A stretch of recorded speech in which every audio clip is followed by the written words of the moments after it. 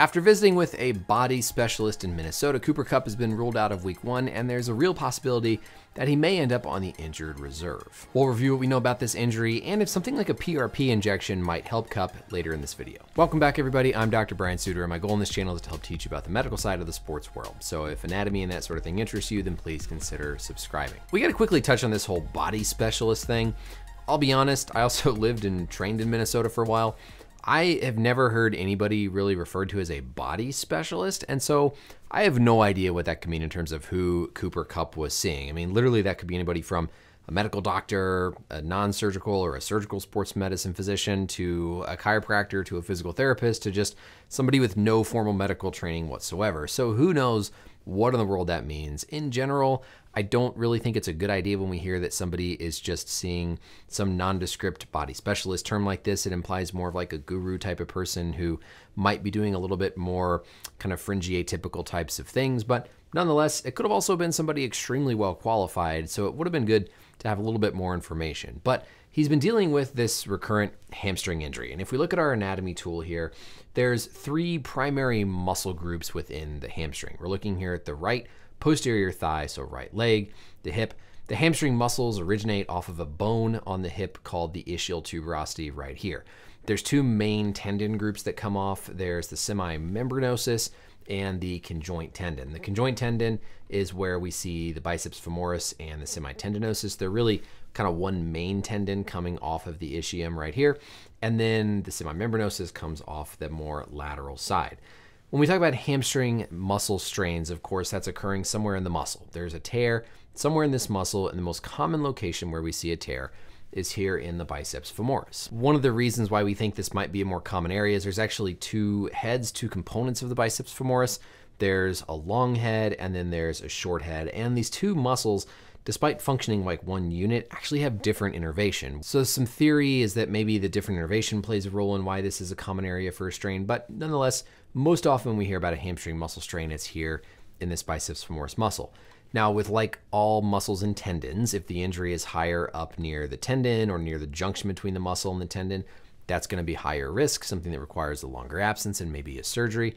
And just like you can have mild tendinous or tendon injuries up at the buttock and the pelvis, you can also have them down lower. And there's even a central tendon that runs through these muscles that can have some involvement. So we don't know which of these muscles was involved, but most common things is going to be this biceps femoris. Also, the fact that Kupp was initially considered day-to-day implies that this wasn't a severe injury like up at the tendon or something that they were even discussing surgery. That's not a thing that you would need to go see a body specialist halfway across the country. That would be an injury that should be pretty clear in terms of how we manage it, that they would be able to rely on their local sports medicine doctor. So my concern is more that there's just recurrent strains within the muscle, something that's a little bit generally lower risk, but might have some more variability with the opinions. The one thing that would not be surprising in terms of Kupp's potential treatment would be a PRP injection. PRP stands for platelet-rich plasma. Essentially, we do a blood draw from a patient's arm, concentrate the platelets in the blood, and inject those platelets into the area of the injury. Platelets are these cells found within our blood that contain all of these little granules that are filled with growth factors and cytokines, these signaling molecules. And when we inject those platelets, they release all those different growth factors and modulate the healing process within our body. And there's some good data to support their use for hamstring strains. This is a paper from 2022 that looked at specifically grade 2 hamstring strains, primarily again involving the biceps femoris. And what they did in this study was they initially went in and they aspirated, or they drained out the blood, the hematoma that occurs when you have a hamstring muscle tear, and then they injected PRP in one group and then did conservative standard treatment in the other. In this study, they had a total of 55 athletes, and they were really a mix: college, professional, high school, across a bunch of different sports. So this is not specific to just football. But what they found was there was actually a decreased recurrence rate in the group that had aspiration plus the PRP injection. So here's kind of the crux of the data that we'll zoom in on down here. And you can see that in the group that had the aspiration and the PRP, they not only had a shorter return to play time of just over 3 weeks compared to the conservative, closer to 4 weeks, but they also had a much lower recurrence rate in the 1.5 years following, only 1 compared to 8 in the group that was treated conservatively without the PRP and the aspiration. So this study was very positive in favor of using PRP along with an aspiration of the hematoma to help treat hamstring strains. Another study that was done specifically in football players only, their results were a little bit different in that when they looked at straight up days missed, there was no significant difference, just a matter of 3 days between those who got the PRP and those who did not.